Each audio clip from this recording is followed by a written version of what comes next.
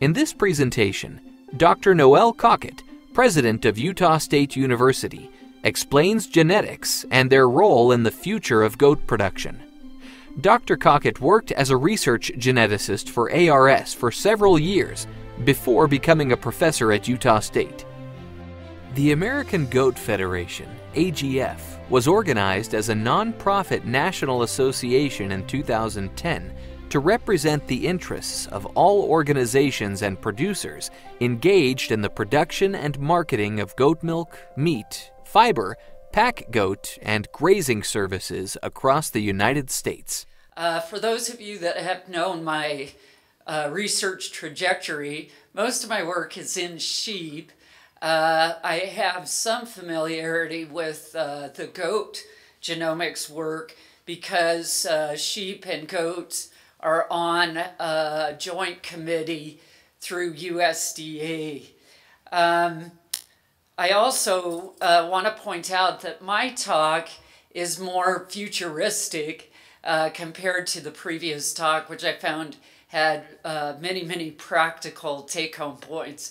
So think of mine as something that those of you that are using goat production systems, we might be able to set up some different projects to apply this kind of genetic research to issues that you're facing with the goat species.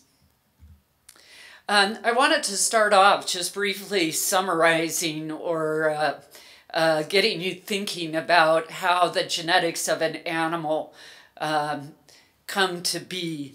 The first thing to remember with genetics is all animals and humans, mammals and humans, have 2 copies of every gene in their cells. The reason is that both the parents contribute equally to that genetic makeup.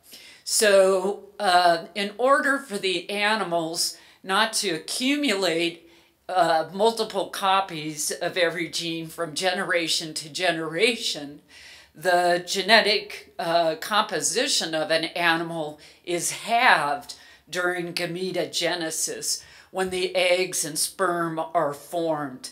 So the cycle starts off with an egg and a sperm, each having 1 copy of every gene, coming together in fertilization, creating an embryo that has 2 copies of every gene. The cells in that embryo then multiply, and each time the cells are multiplied, the DNA content is also multiplied, so that every cell of the adult animal has the same genetic composition as that egg and the sperm that were combined to create that original embryo. So the take-home point is that our animals have 2 copies of every gene, equal contributions from both parents, and that DNA or genes are reshuffled into the eggs and sperm of the next generation. Now, the DNA, when it's copied in each cell, that mechanism of copying the DNA actually sometimes has mistakes or mutations. So the original cell will have 3 billion DNA bases, DNA components, and when it's replicated or copied to form the new daughter cells, sometimes that mechanism isn't totally correct.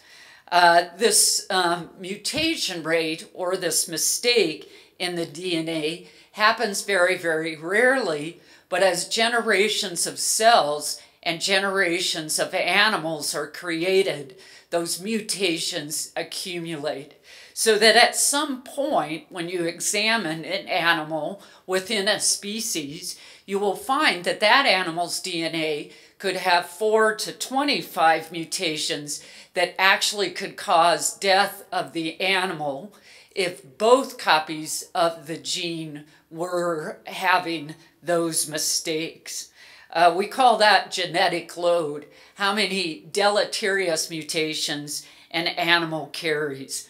So the take-home point of this slide is that DNA is copied or replicated with each cell generation.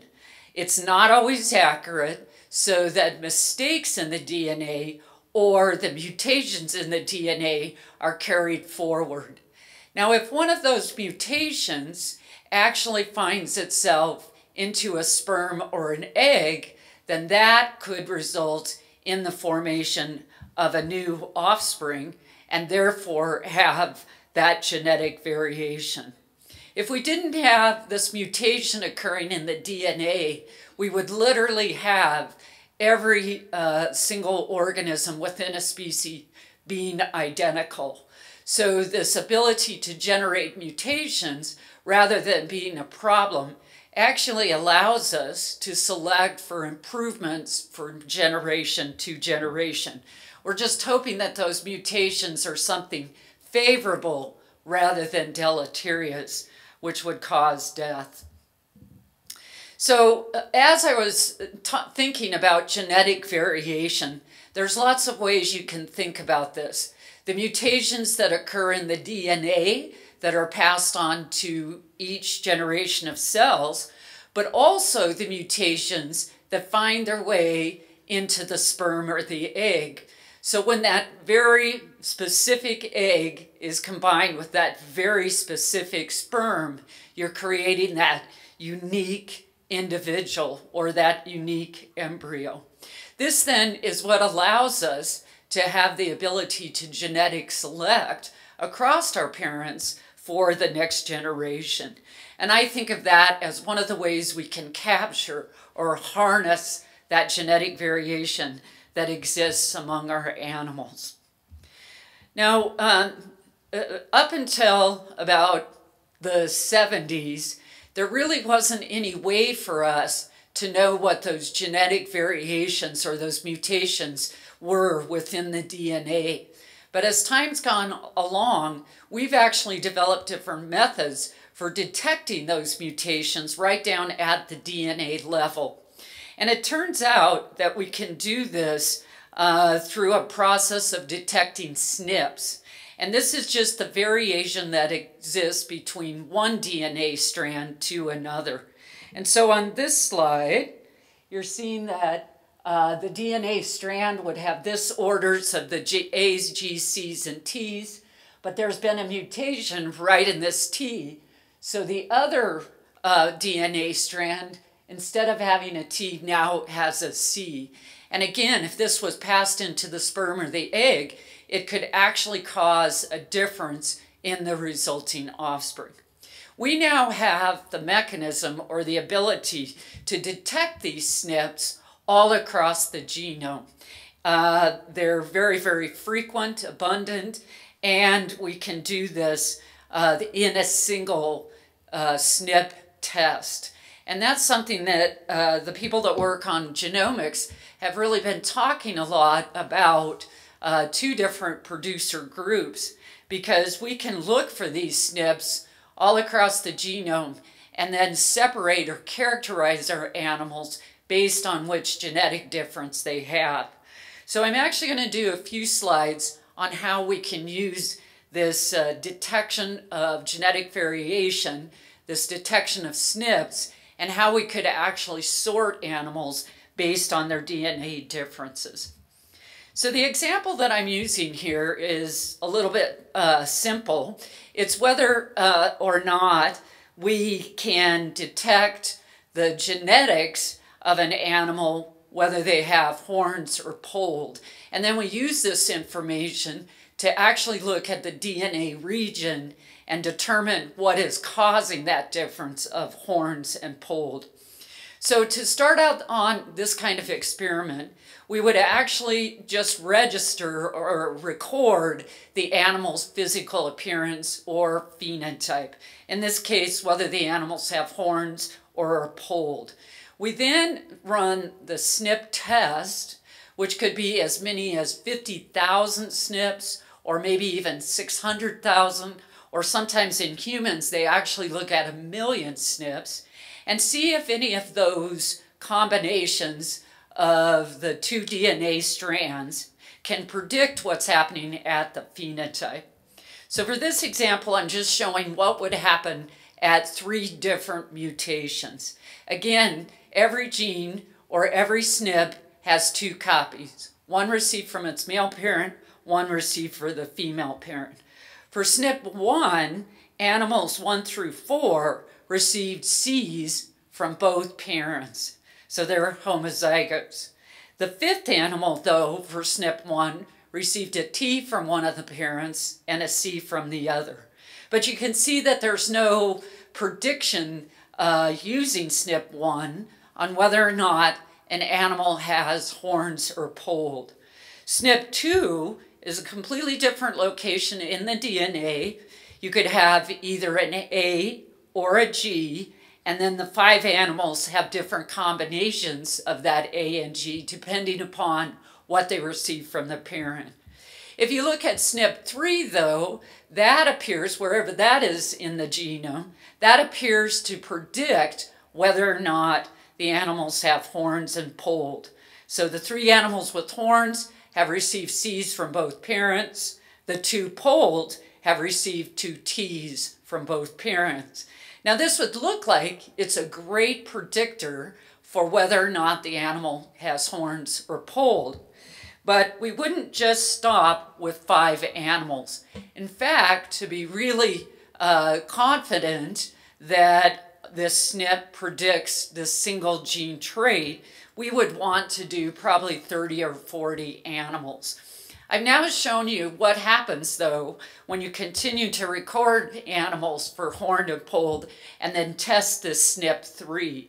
It's all going according to plan until you hit the 12th animal. And now you see that it's not still the AAs that it was predicting it. It's actually an A and a C. Now, what's probably happened is that this SNP is not causing an animal to be horned or polled, but it's in the DNA region that's closely linked to that horned and polled gene. So we would continue to test the SNP in more and more animals until we are confident it either is a good predictor or it's not. And the closer that it is in the DNA molecule, the more likely it is to predict horns and polled or phenotype. So we're doing this now in a large number of traits with a large number of SNPs. And I'd now like to show you a few results where we have actually used this type of testing to not only find a SNP that predicts the animal's phenotype, but also tips us on what the gene is that's actually causing the phenotype. So the example that I'm going to show here is a project that we've done at Utah State, and it's actually looking at horns in Navajo churros and Jacobs.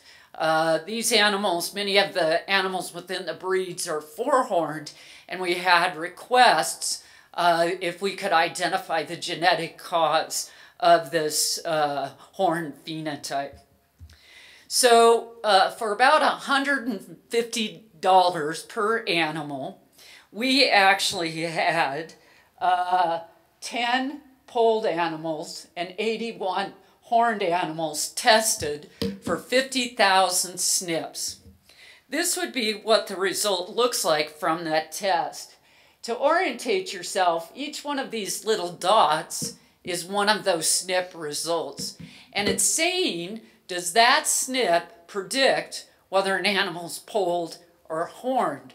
The better it is in the prediction of these 91 animals, the higher it is up the significance axis. So this particular SNP looks like a really good predictor of whether or not the animal's a polled or a horned. The different colors are just chromosomes. This is how the DNA is broken up into cells. But as a researcher, I would be particularly interested in this area right here. It's the bright pink, which is chromosome 10. And I've got a lot of SNPs that are saying they do a great job of predicting whether the animal is polled or horned. And so there it is, highlighting that particular region of the genome. Now we've also done sequencing of the ovine genome, all the DNA units of the animal. And it turns out that right in that region where those SNPs are is a gene called RXFP2. This is something that has been shown to be actually causing an animal to be polled or horned. So in this particular study, with just using 10 horned and 81 polled, we could have detected the gene that actually causes that. This was already shown, though, in some other research projects, and it wasn't the real reason why I chose to sample Navajo churros and Jacobs. What they were interested in is, could we predict whether the animal, based on a DNA test, would be four-horned or not. So we then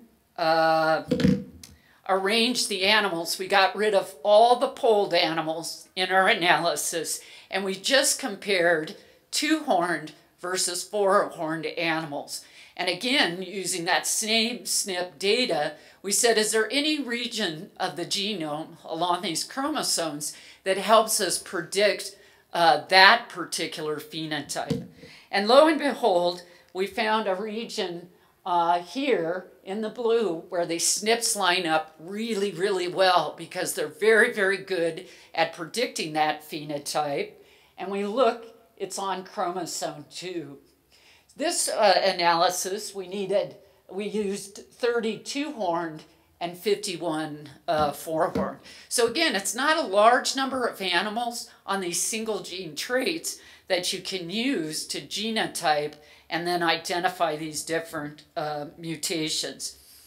Now, what we did was actually went back again to look where those SNPs were in the sheep genome. And it turns out that the region contains something called Hox genes. These are genes that are turned on and produce proteins very, very early in embryogenesis, when the embryo is actually deciding whether this region's going to be an arm, or this region's going to develop into a leg, this region's going to turn into the head. It's actually a little bit surprising that something so early in embryo development would actually be determining whether an animal's two-horned or four-horned. But the region that these SNPs are, these mutations are, is in the Hox 1 to 3 genes, and lo and behold, those are the ones that actually develop the head and the skull of the animal. Now, this was an exciting result, but it turned out that other people have also been collecting four-horned breeds of both sheep and goats and looking at where those SNPs are for those different breeds and species. All of those breeds and also in goats are all mapping to this Hox region.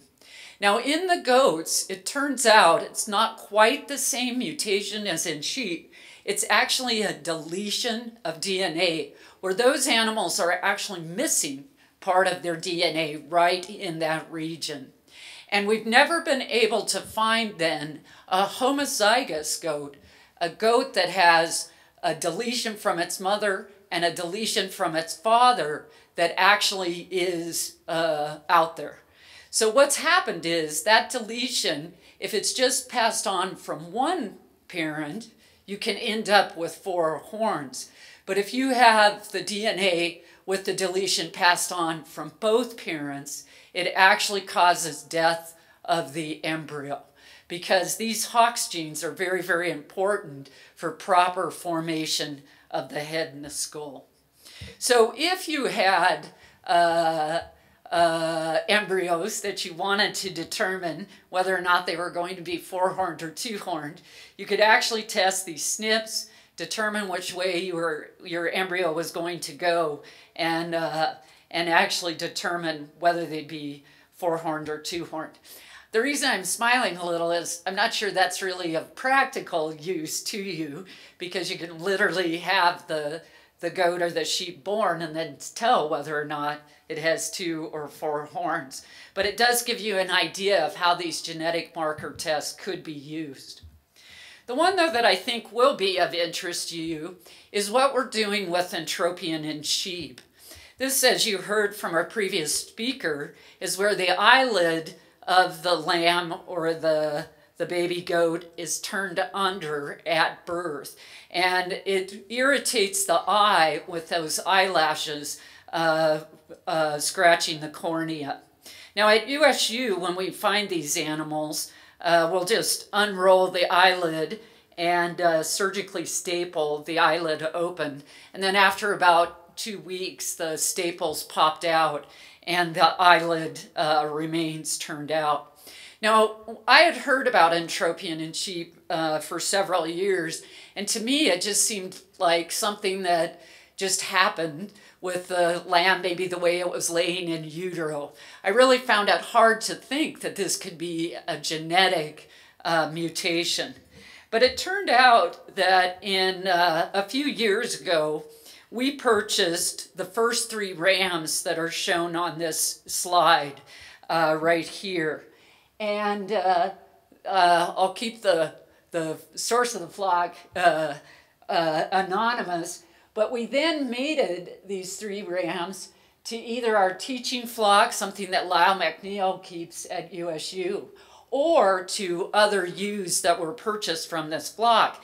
And our sheep manager was quite alarmed at the high frequency of entropion that was in these lambs. We had literally never seen this high frequency. So that started me thinking that we maybe did have a genetic cause for entropion. So we saved back some of the entropion rams, those that actually had entropion at birth, and then we mated them to other animals. The callipege flock, I've talked about callipege at other meetings. This is a flock we've had for many years, and we've always culled lambs out of there that had entropion.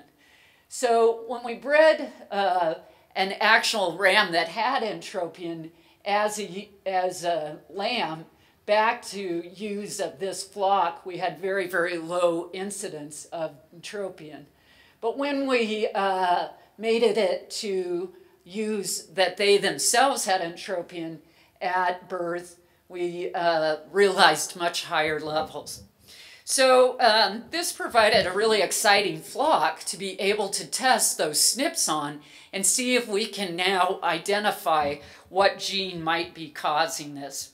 So we did the same thing where we tested all the animals that were in this flock with those SNPs. And here's the result from it, where each of these different colors is the chromosomes, and where that circle is what the significance of that SNP is in predicting entropion and non-entropion lambs.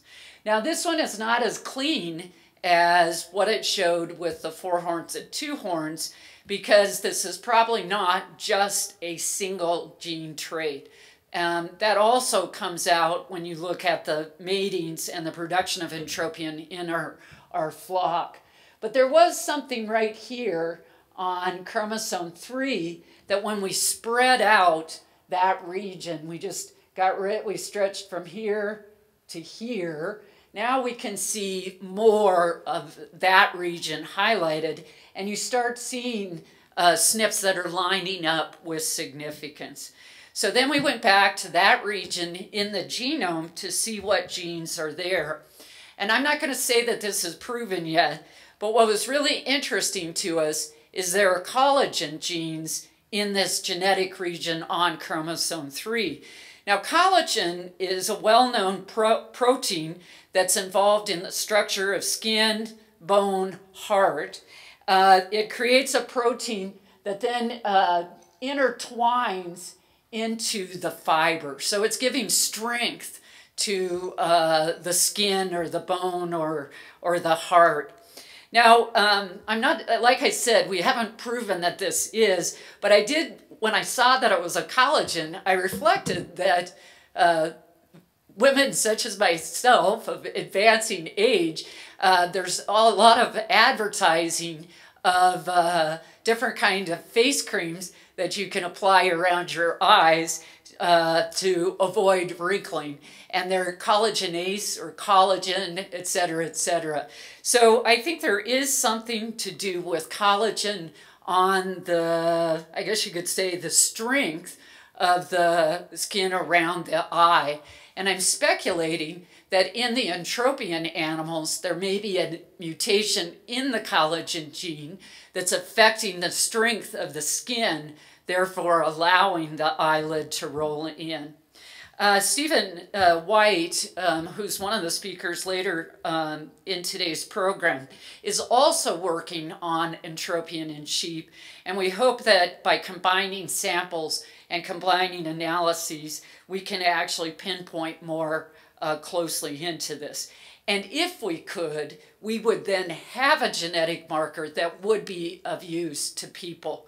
They could actually test lambs or baby goats at birth to predict whether or not they carry the defect in their DNA, and then decide whether to cull those or not.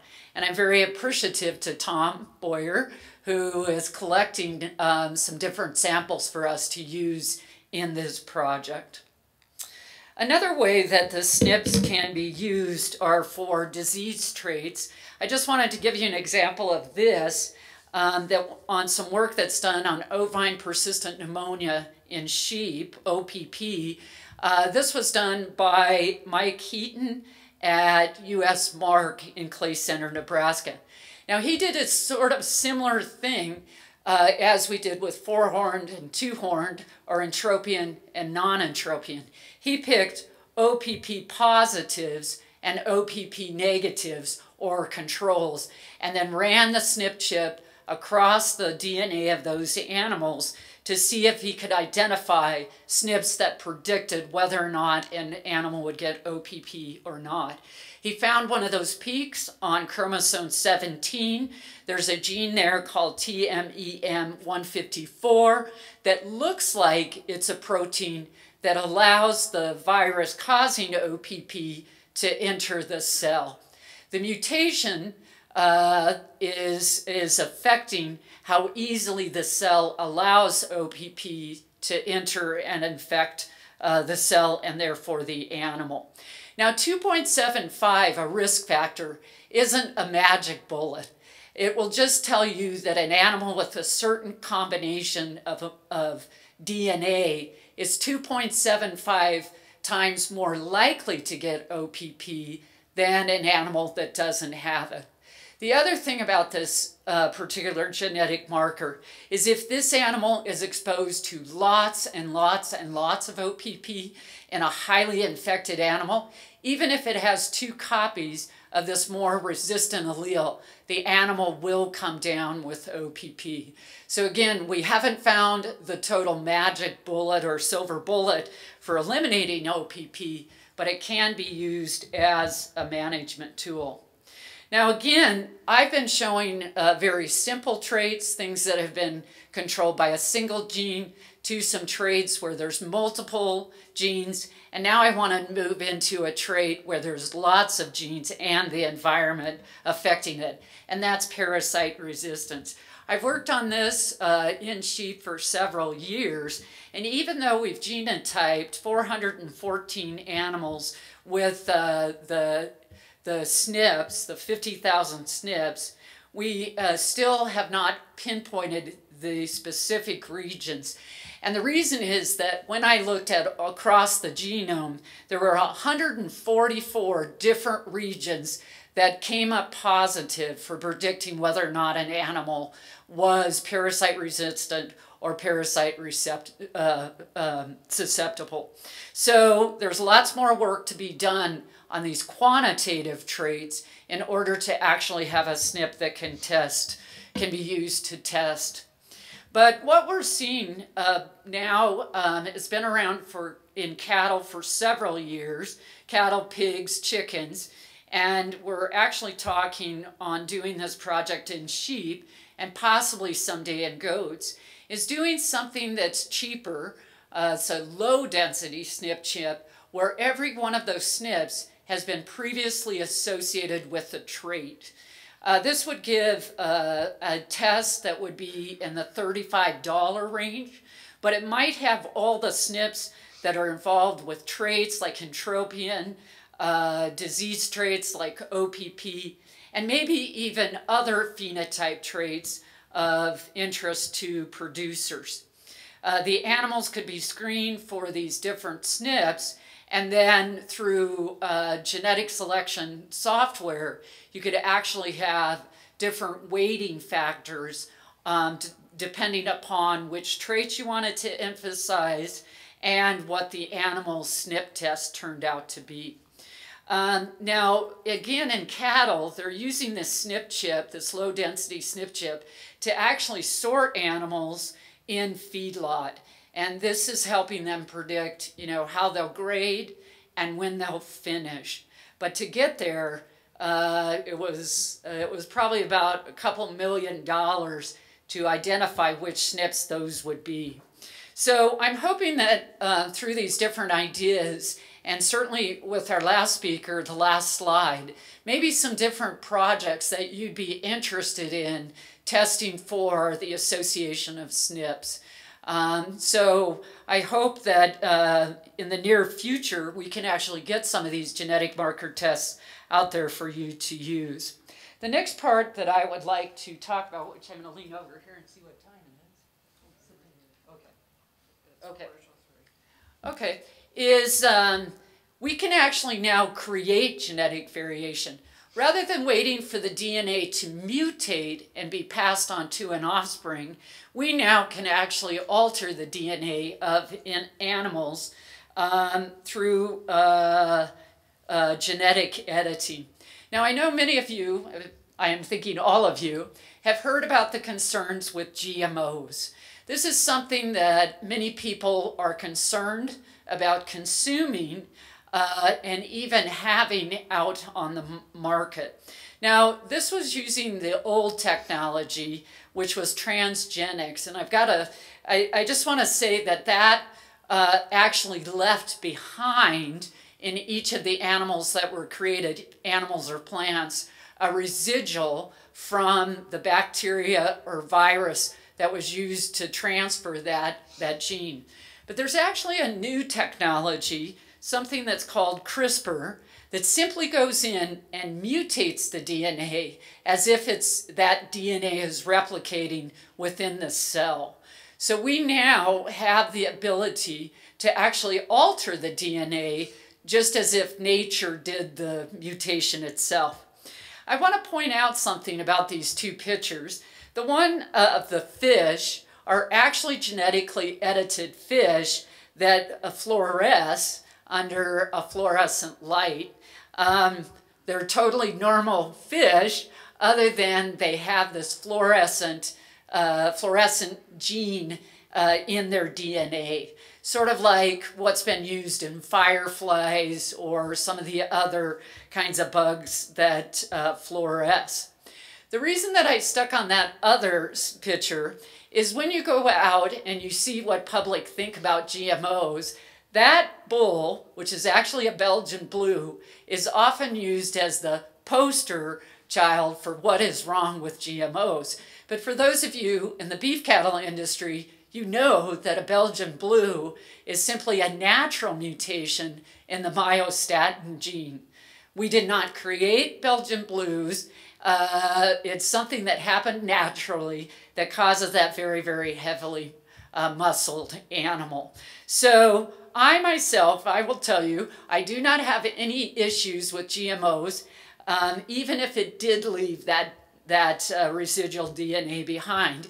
And I'm certainly very, very comfortable with genetic editing using this new method.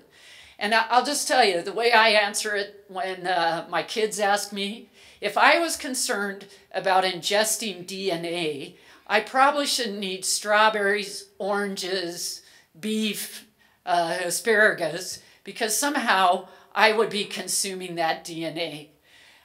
So the DNA of any cell that's ingested by you is broken down. It's not possible for it to go in and actually mutate your own DNA. So that's why, you know, I'm a big advocate for genetic editing. And I'm going to show you there's actually real live examples of this using this new method called CRISPR. So in a very, very brief way, it simply cuts the DNA like it does when the DNA is multiplied, and then using some primers that actually have the new DNA sequence lining around it, the DNA, the cell's mechanisms just repair that DNA as if it had mutated itself. And so again, you can't tell that DNA from something else that's just been mutated by nature. So like I said, we've actually got real examples of this occurring. One of the ones that's most exciting to us that use genomics and livestock is this one. It actually, the polled horned gene in beef cattle, that mutation is very well known. It's been sequenced in a lot of different breeds, Charolais, Angus, Herefords. But in the Holstein, very few animals have that particular mutation. And so it leads to a welfare issue when you have to dehorn the dairy animals. So Recombinetics, which is a US-based company, mutated the DNA of a Holstein to have that mutation. That's now been passed on to different clones. These are two of the resulting animals, Holsteins without horns, and here they are at about 9 months of age. Again, would relieve or reduce the need for dehorning in this line of Holsteins. Two other genetic edited examples that exist. One was done in the UK and one was done in China. The first one gives some mutations that result in a line of domestic pigs that are resistant to African swine fever. The one down at the bottom is actually something that China did where they mutated two different genes. One that causes the goats to have cashmere, and the other one is the gene that causes heavy muscling in the Belgian blues. So this line of goats carries now those two DNA mutations, resulting in the animals shown on that slide. Well, to not be left behind, USU has also produced some of these genetic edited animals. And for years, I worked on a trait in sheep called callipege that causes the animal to have more lean meat and less fat in the hindquarters of the animal. But the sad part of the callipege story is the meat does have a tenderness issue. So U.S. sheep producers are not very enamored with it. However, one time when I was bemoaning the fact that callipege meat was less tender, I hate to say tough, a graduate student from Africa said, "Have you ever thought of exporting those callipege sheep to developing countries?" And I never forgot his words. He said, "Because my people do not worry about tenderness of the meat." Well, to me, I always thought it would be a better production system to have callipege in goats for developing country. So we have genetically edited the DNA of goat to carry that mutation of callipege. We've created 3 clones. They're shown right here. Here I am holding one of them. Now, the weird thing about callipege is if it has 2 copies of the calipuge mutation, the animal's normal. These clones have 2 copies, so we can't tell whether the gene's turned on or not.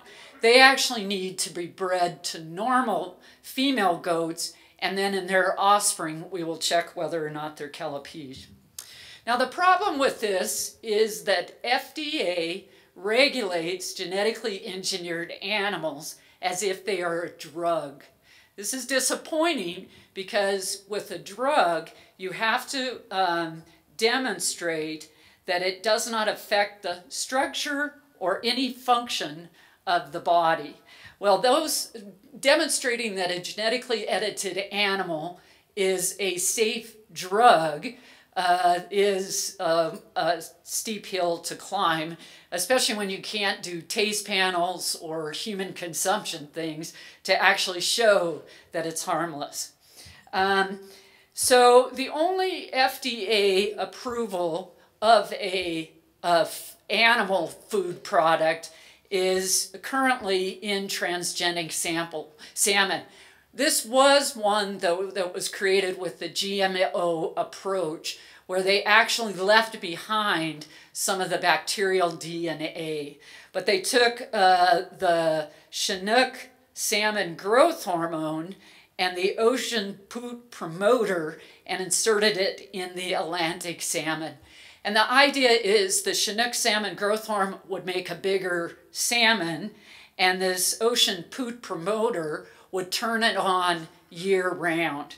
And the end result is that these Atlantic salmon, these transgenic Atlantic salmon, are much, much bigger than their normal contemporaries.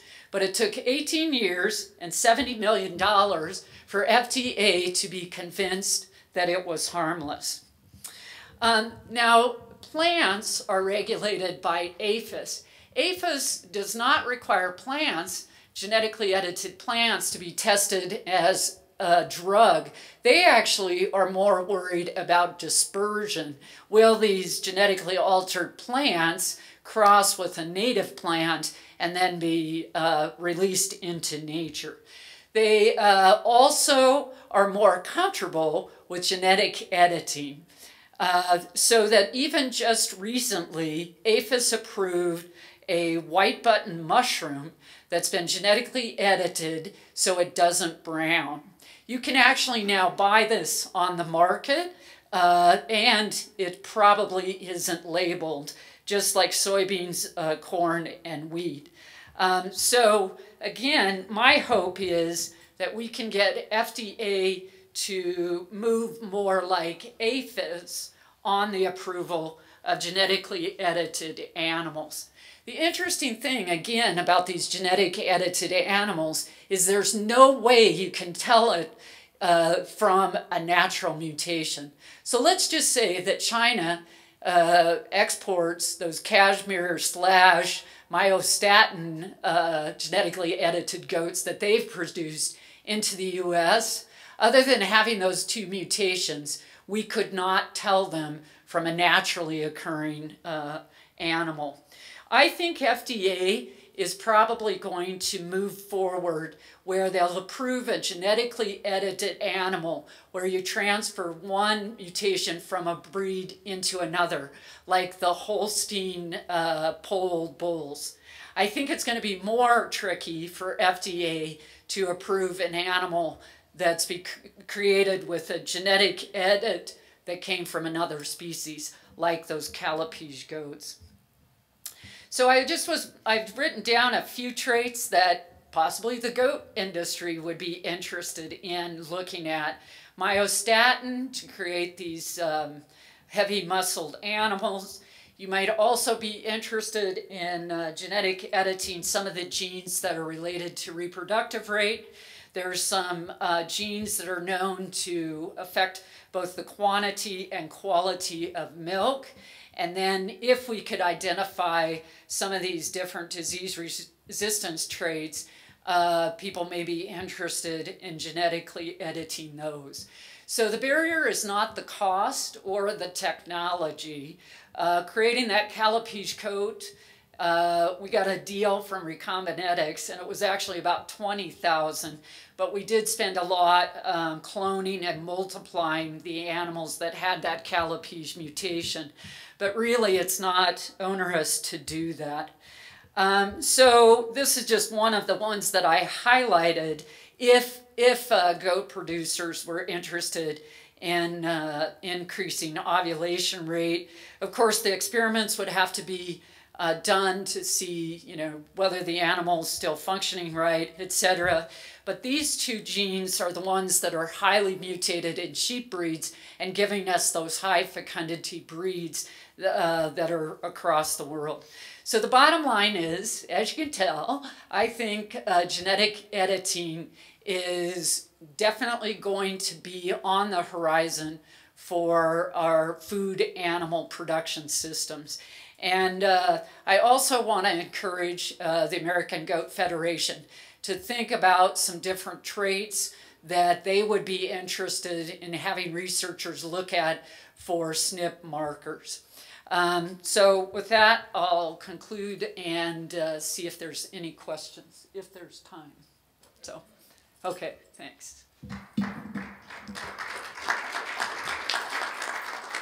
Yeah. Do you want any blood samples from animals with naturally occurring entropia? Yes, that would be fantastic. Clients right now in both goats and lambs. Okay. So just Okay. contact you and Yes, I'll give you my card. We need ETA, purple top vacutainer tubes. We, for Tom, we looked into those oral swabs, but yeah, I'd much rather have blood. It allows us to go back. And I think, the story of the four-horned sheep and goats having the same genetic region gives me hope that entropion may also turn out to be that same thing. And having two different species in the same region really gives us confidence we're looking at the right genetic region. So yes, we would definitely like to have those. Yes? When you talk about things like being able to change the muscle or what they've done with the plants and stuff as they've gone along, that's kind of, for some people, dark magic, I guess. It's also always good in the, more or less the corporate structure, I guess. Where is that applicable to a private individual person actually wants to be involved in something like that? How would they become involved? Recombinetics is producing a lot of genetic animals, genetically edited animals for biomedical research. Again, at USU, we have both sheep and goats with mutations that are found in humans for egg fibrillation, cystic fibrosis, KRAS cancer genes, etc. And once the clones are produced, they become our property. So I think these genetic edited companies for a fee would create those and then give up the rights for those. Now, I can't imagine doing this, maybe in just a goat production system. So you might want to reach out to a research institution or a university that's doing some of the genetic editing to make sure that they can get it going.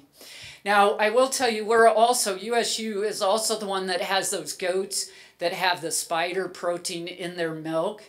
And at this point, FDA is still regulating those. We have to have double fences. They can't breed with other goats, etc. So before I say let's all do this, we really have to pressure FDA to change this very, very strict regulation of them. So that, I think, is our first step, but I think it's coming. And earlier this year, the USDA has, we do have a different political arena here, so yes, I'm not quite as confident, but I think we could get that done. But, the idea is, if we had them ready once they're approved. I think Stephen White should also answer this project, or this question as well. But there are definitely institutions, universities that are interested in this. Not to plug USU, but I'll tell you, we do great cloning and genetic editing in goats. Not so well in sheep. What cloning, just the gene? Are you doing complete clones? Yeah.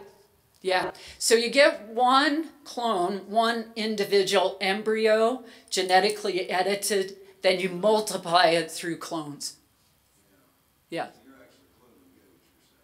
Yes, but once you, like those 3 male Calapiche goats, at this point, they can natural breed and pass it on. So yes, it's a combination, genetic editing and then cloning it to multiply. We're making a distinction between GMOs and genetic editing. GMO, the definition of GMOs is the bacterial DNA or viral DNA is still present. The genetic editing, again, you cannot tell those animals from something that just appeared in nature.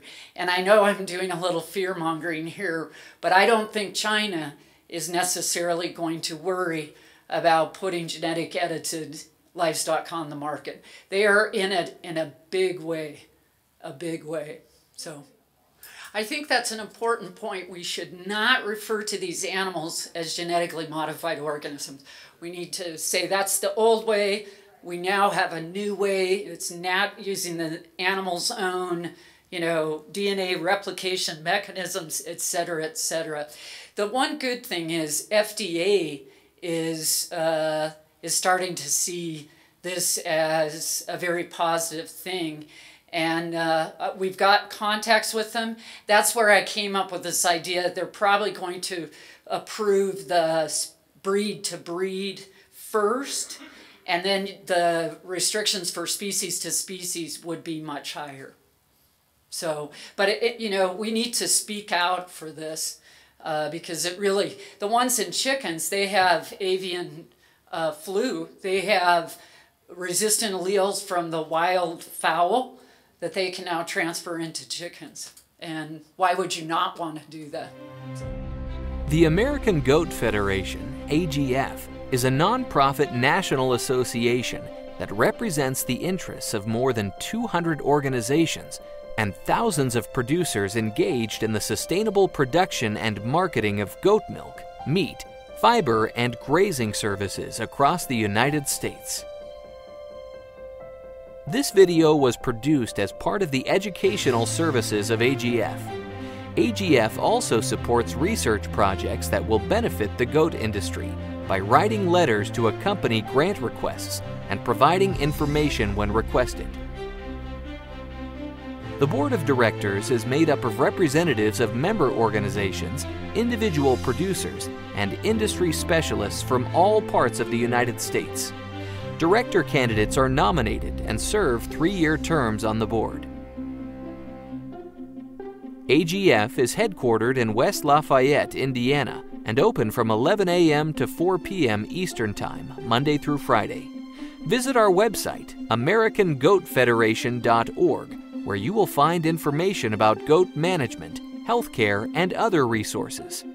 While you're on the website, become a member of AGF and help us provide information to goat owners and represent all goat producers by providing information about our concerns and industry needs to government agencies, USDA, and researchers.